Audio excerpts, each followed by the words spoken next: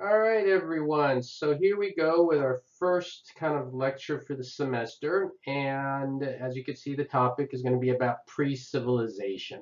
So the way this is going to work and what we're going to try to do in a lot of these lectures is we're going to have my audio. You're going to see some slides.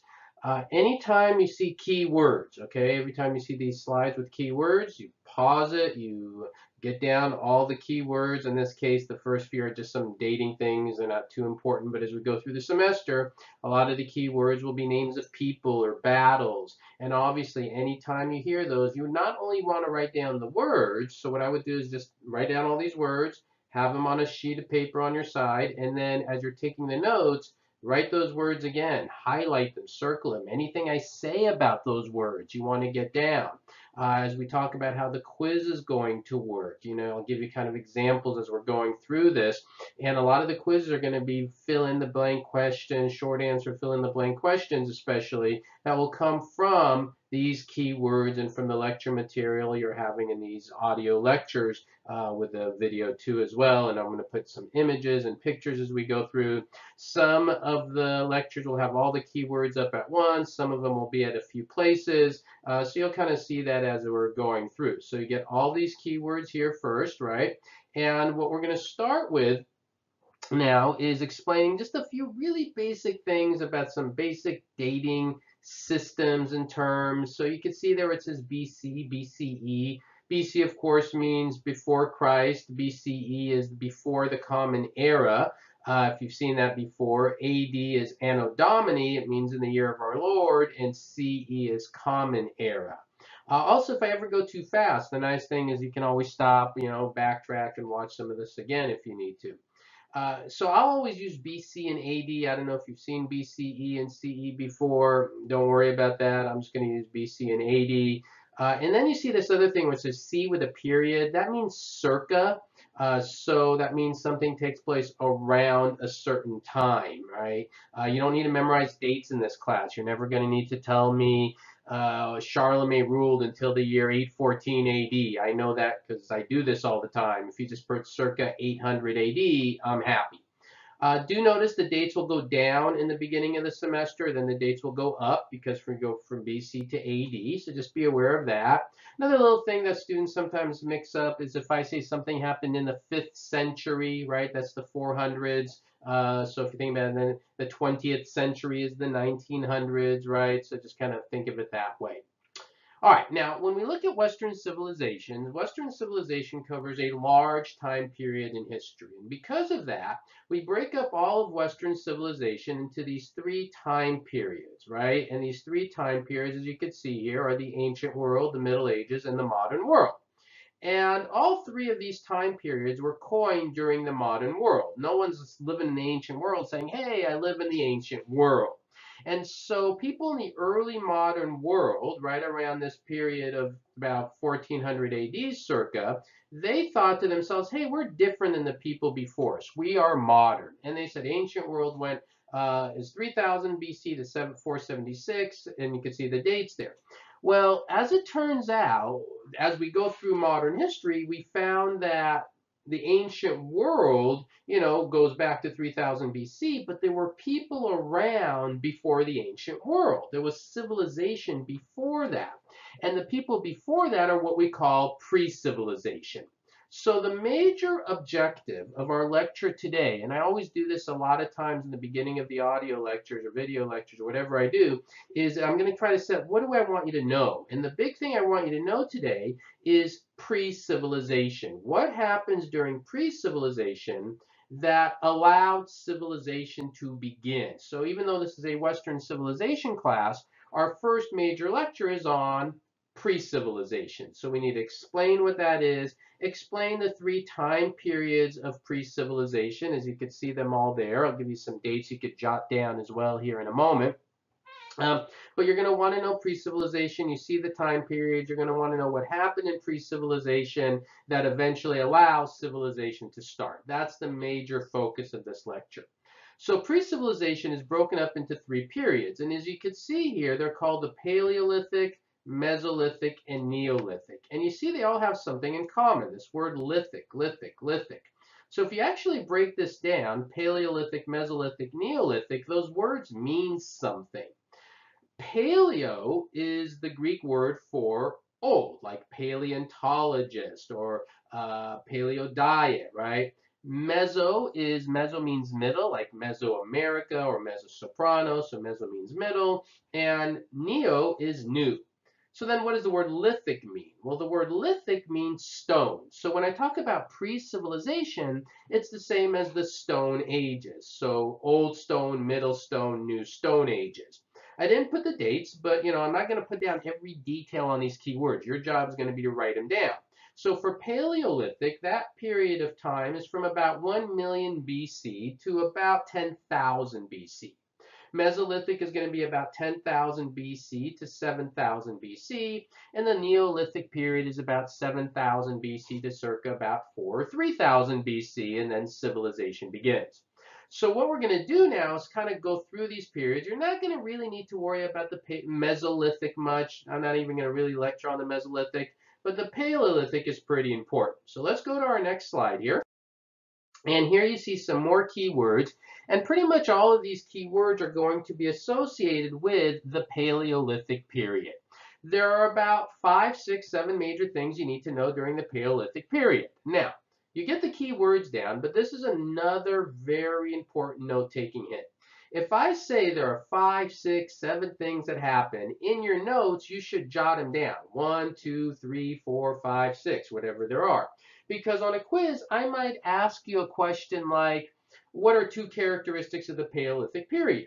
Or I might pick one of these events you could see here and say this event is associated with which time period? And then you would need to know it's the Paleolithic as opposed to the Neolithic as opposed to anything else we're going to be talking about this semester. So that's kind of how you want to think about that as well, anytime I say that. All right, so the first thing I want you to know about the Paleolithic period is that it is during the Paleolithic period we have the development of Homo sapiens, right?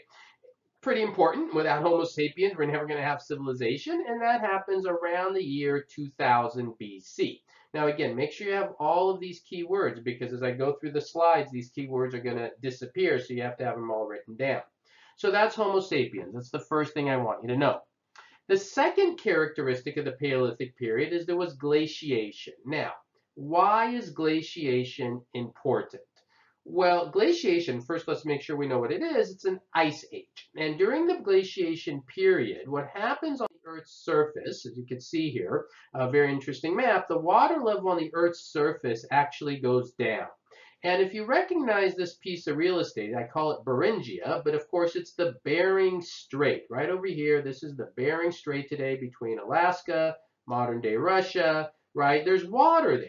But during the Paleolithic period, there is an ice age, and instead of water, there's land there. Why does that matter? Well, it allows for human migration. One of the characteristics that I want you to know about the Paleolithic people is that the people were nomadic, right? So they were nomadic, meaning wanderers. So that's an important term as well. So they were nomadic, meaning wanderers. They move around. And so they're moving around the globe, and they are able to move to North and South America primarily because of this ice age. There are actually some other theories of how people got to North and South America, but this is one of the ideas. This is part of a much bigger theme we're going to be talking about all semester. So here's another note-taking hint. If I say something is part of a big theme that we're going to cover during the semester, that is not just something for a quiz or something for a small part of the course. That might be an entire essay topic. So what is this big theme we're going to cover? And it's geography. And I want you to think about it today. Is geography important to our world today?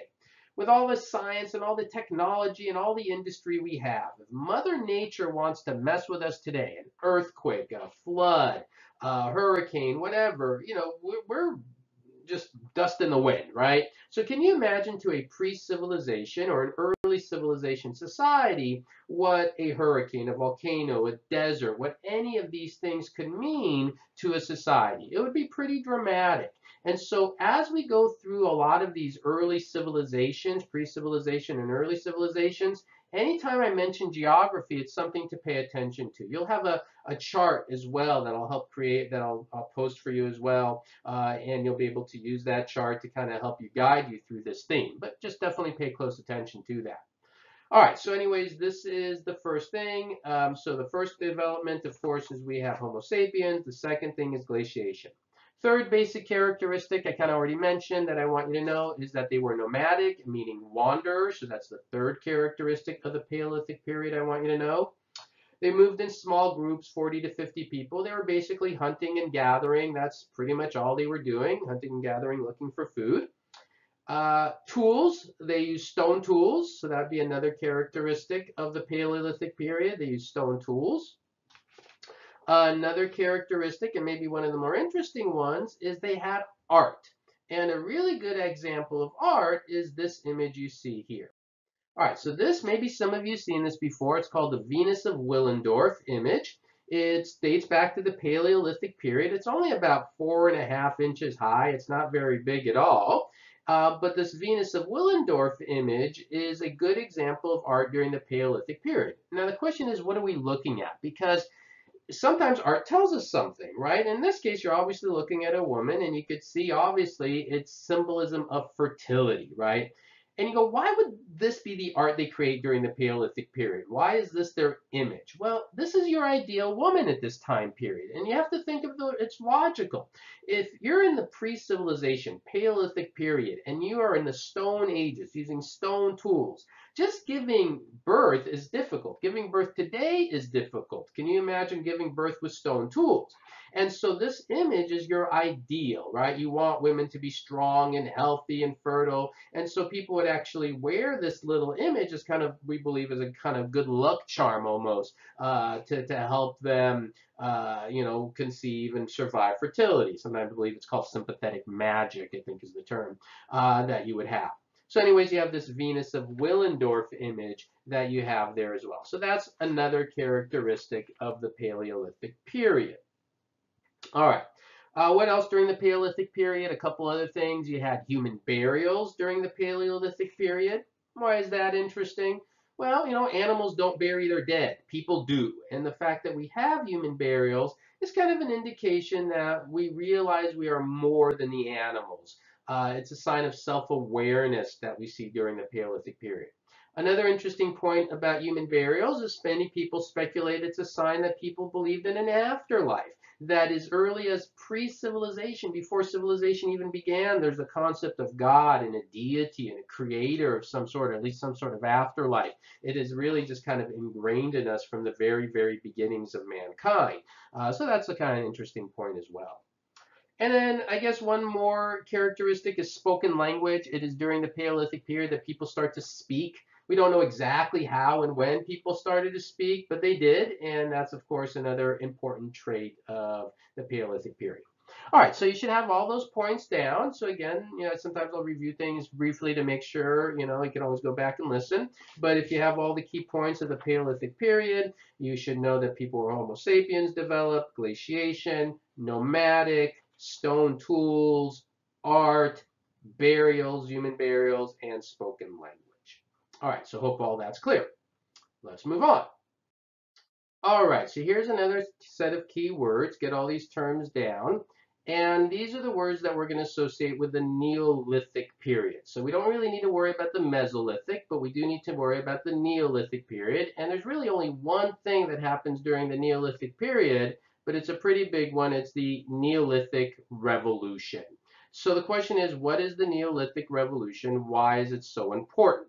Well, during the Neolithic Revolution, it happens in several areas of the world between about 7,000 and 4,000 BC, North Africa, East Asia, but the first place is in modern Middle East, modern-day Iraq, a place we call Mesopotamia. It's actually going to be an important term in our next lecture. Mesopotamia is the land between the rivers, the Tigris and Euphrates rivers, which make modern-day Iraq. If you don't get the term down this time, that's okay. You'll get it in the next one. But what happens during this time period is these Homo sapien nomadic people begin to figure out a few things. So this is all part of the Neolithic Revolution. The first thing they're able to do is begin to understand seasons. And what I mean by that is they begin to notice it's really hot outside. And after it's really hot outside, they see the leaves changing colors, then this wet stuff comes down in the sky, and then everything turns really green, then it's really hot outside. And they see this happening in a pattern, so they understand seasons. They also learn how to domesticize large animals, right? Domestication of animals. And when I mean domestication of large animals, I mean things like bulls and horses and oxes. One time a student said mammoth, and I'm like, no, no one had a pet mammoth at the time. But they did have these large animals that they were able to learn how to train.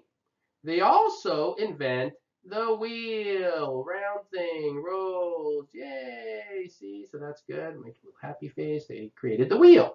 Amazing it took that long to create a wheel, but that's pretty important because if you understand season, domestication of animals, and you invent the wheel, well, you can create a plow. And then I could also, this is the big one here, agriculture. This Neolithic revolution is also sometimes known as the agricultural revolution, right? And that's because these nomadic people are able to settle down in one place and create food. Now you go, okay, why does that matter? Well, that means they're no longer nomadic, no longer hunters and gatherers. They become what we call sedentary. And sedentary is just a fancy smancy word meaning staying in one place. The reason this is important is because once you can become sedentary, then you can create civilization. You cannot create civilization if you're wandering aimlessly about constantly looking for food. So while there's only one big event you need to know about the Neolithic period, it's the Neolithic Revolution, you definitely want to understand all of these points associated with it. All right, so all of that, Paleolithic, the Mesolithic, you don't really need to worry about. The Neolithic Revolution, that's the first kind of set of information you need. And all of it is in pre-civilization. Here's a funny little cartoon. I don't know if you could read the little word there, but it's a little cave family. It says, oh, look, this get better. F in history. You even flunked something not happened yet. So it's kind of funny. The kid's like, duh, you know, it's kind of like, what are you talking about? So it's kind of true. If you were way back then, you didn't have that much history to study. But that's just the very beginnings of our course. So that's the first bit of lecture, right? You're going to get a lot more, but this is kind of how things are going to work. I'm going to bring pictures, images, keywords, and you'll need to know it all. Now, let me do this. So this is, again, you're going to have a quiz in this class. You're going to have 3 quizzes during the semester, and most of the quizzes, questions are going to be short answer fill in. So here I kind of put a slide for you. For your first quiz, you'll need to answer many fill-in questions, right? Now, I'm not going to do this for every lecture, but what you could do is like think of things I might ask. So for example, the Venus figure was made during the blank period, Paleolithic period. The landmass that people crossed during that Paleolithic period or glaciation was called Beringia. So what I would recommend is as you finish taking notes and you go through all your lectures, do this as an exercise, right? Go ahead and start writing out short answer fill-in questions. It'll really help you review your lectures really well. So that's one idea, and I'm not going to put this for every lecture, but it's something I would suggest from the beginning. The other thing I want you to think about is this. Your quizzes are short answer fill-in.